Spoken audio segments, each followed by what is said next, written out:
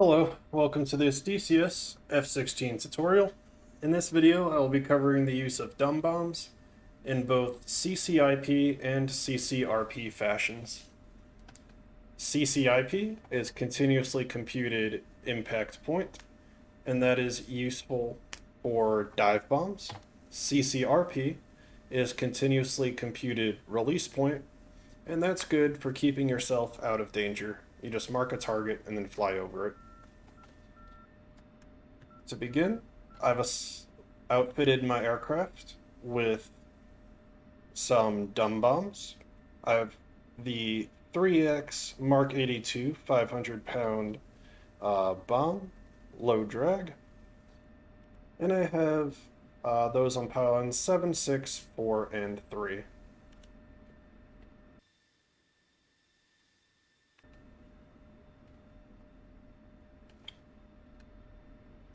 Let's make sure I throw a fuel tank on there.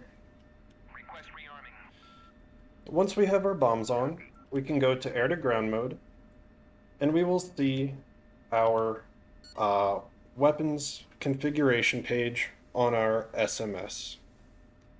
So if you're not on SMS, click SMS while you're in air-to-ground, and we have a variety of options. Up top, we have our release mode, currently CCIP, which is the first I will cover. The next is CCRP, and then DTOS. DTOS falls into CCRP, but you use your helmet or your HUD as a targeting method. I find myself using this pretty much every single time I bomb with the 16, unless I'm in a rare circumstance where I need to dive bomb.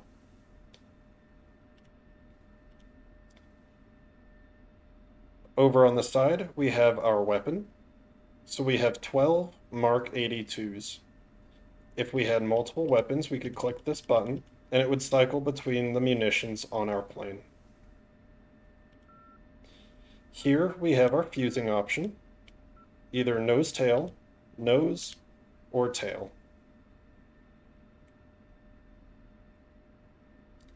Here we have a release method where we can drop a single or we can drop a pair. If we were dropping multiple bombs with a amount of space between them, we could set it here. Impact spacing. We'll leave it on the default of 10. So I will hit return. If I wanted to change it, I could just type in the number, say 20, hit enter, and now it is 20.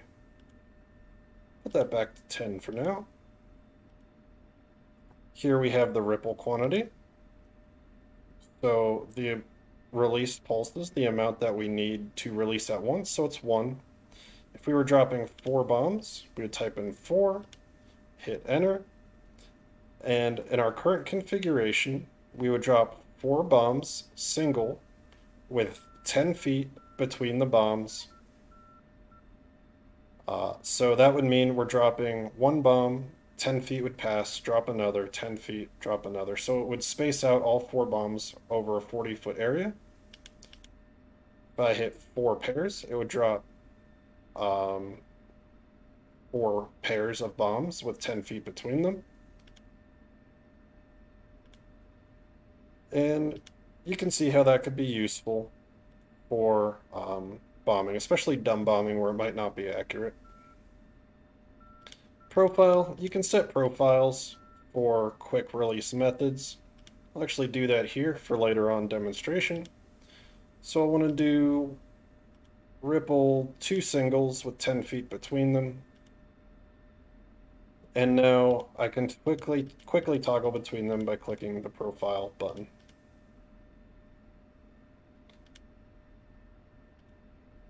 Put that back to nose tail.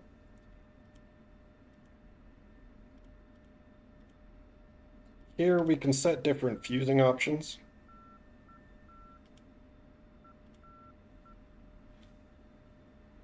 Alright, let's get up in the air and actually demonstrate utilizing them.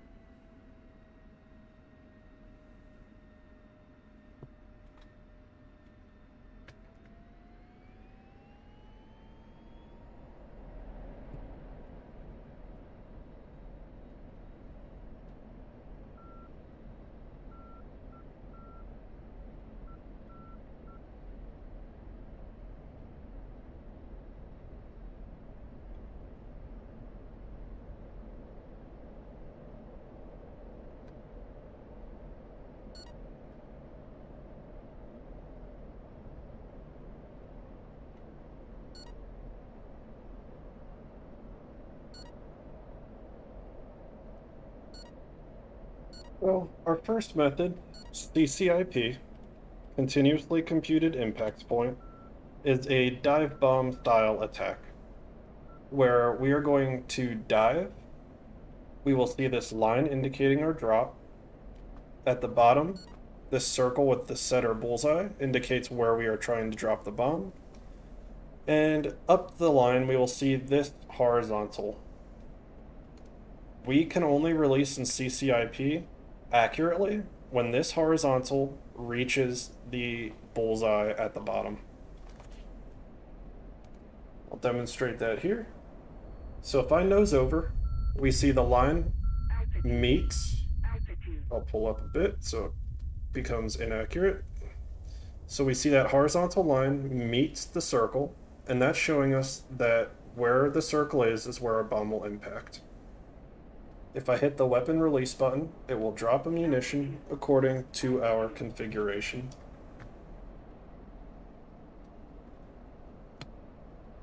Let's go try that on a target.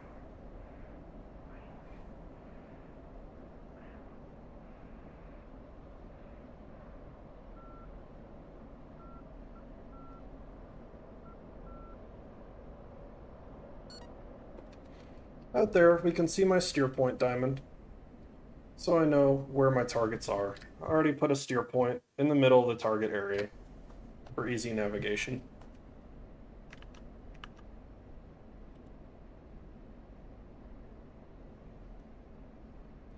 That upside down U you saw flash indicated a possible release that would be unsafe for my aircraft, where I might damage myself.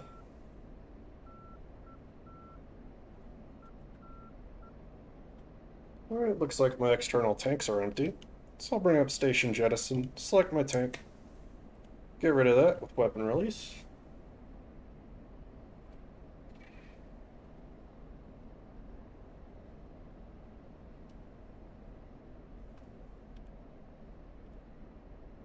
Put this in snow. No, I won't put it in snowplow.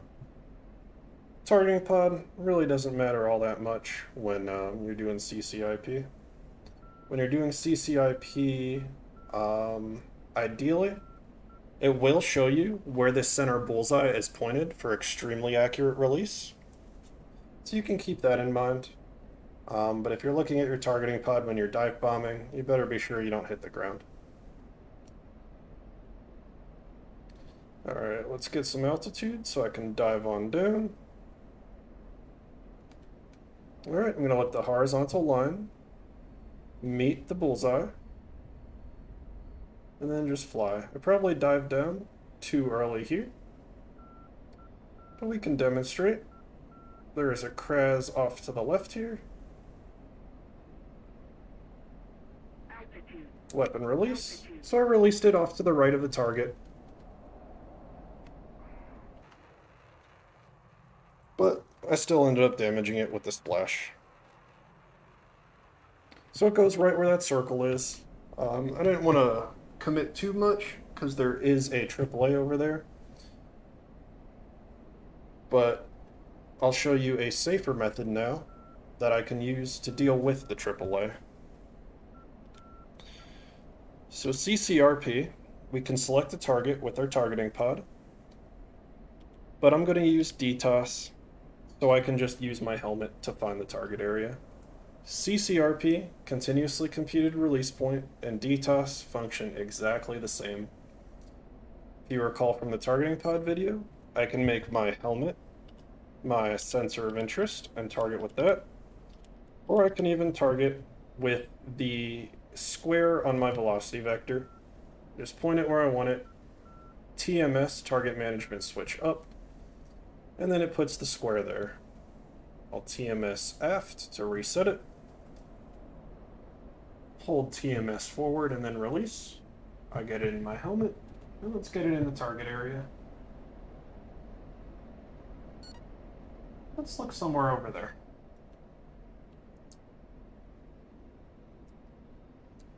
Alright, there's that AAA. That makes dive bombing so difficult. So I'm going to put my cross over where I want the bombs to drop. I'm not going to point it towards the top of the target because that's actually aiming at the ground behind it. So I'll put it right on the base, so I'm aiming at the ground where the target is.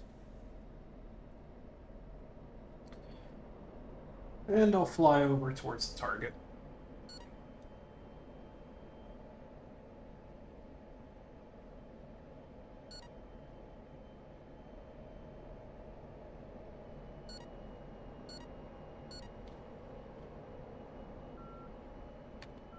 On our HUD, we now have a new symbology. We have a steering line that we want to center on our velocity vector, and the horizontal line that we saw before. Now we want to fly the line until the horizontal line drops, and as soon as it starts to drop, we are going to hold our weapon release button, and when it crosses our velocity vector, we will release the munition. So we see the horizontal up there.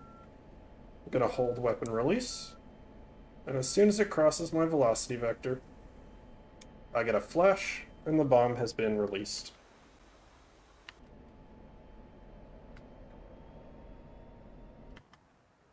We'll see how accurate that was.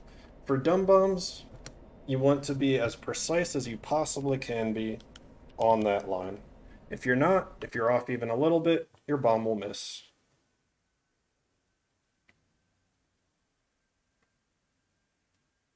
There you go. So I was off a bit. When you're using CCRP, you want to be flying as consistently as possible so the computer can calculate your impact.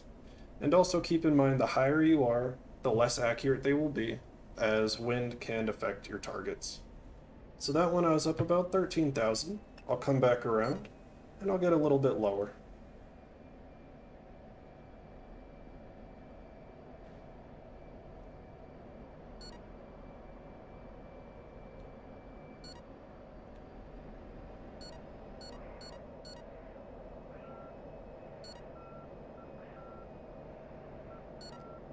So this time I'm about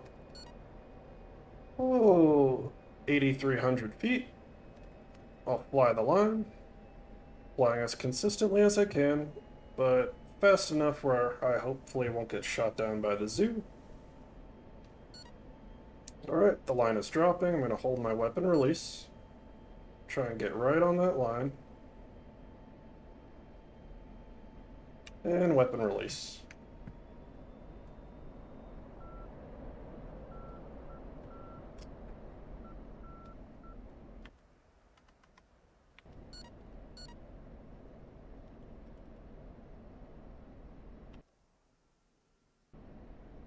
And we got the zoo. So it just goes to show if you're right on the line, you'll hit your target. If you're off even the slightest bit, you're going to miss. Now that that pesky zoo is out of the way, I can go back to my CCIP example. And this time, instead of my single, I'm going to change to profile 2, where I'm going to fire off 2 at once.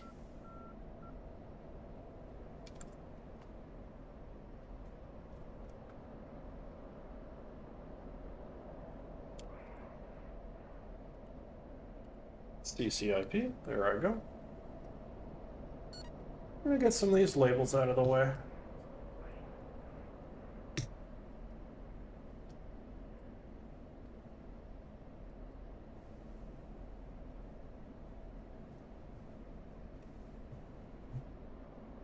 Get some altitude.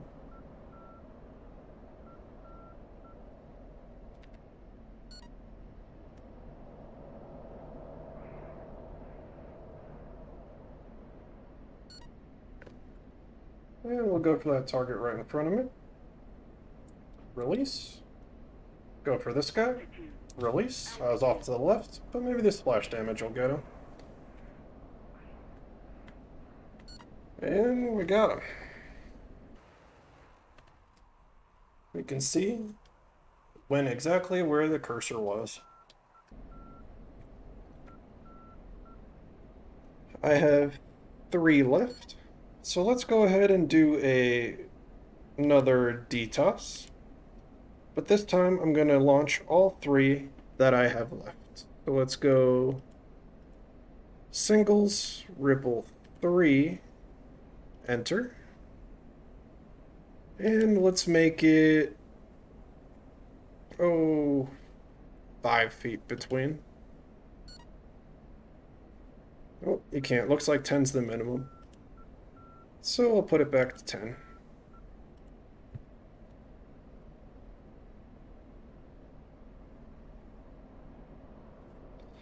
This time I'll put it to nose. And this time it'll have a 2-second delay on the impact.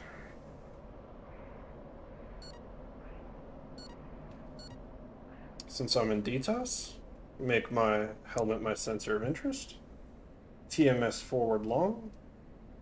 Make the helmet the targeting cursor. Put it in the area. And then use my targeting pod to dial it in.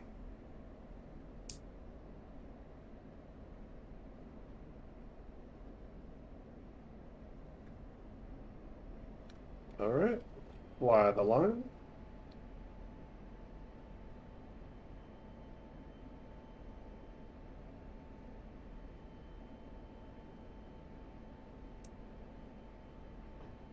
I was a bit to the left, so we'll see if they hit. But that circle you saw was actually not a release window cue, but a lofting cue. So when that circle appeared, I held the weapon release and I pulled up. It was actually a targeting indicator to loft a bomb in an arc. Got some damage on there. Surprised I even got that since I was off a bit. But just goes to show how precise you need to be. Generally, for dumb bombs, you want to be going lower so they're more accurate, and you have to be extremely precise with your control. Most of your munitions, though, are going to be smart munitions, so this is just good flying and technique practice, and getting yourself familiar with the different release methods. That covers dumb bombs. Hope it helped. Thanks for watching.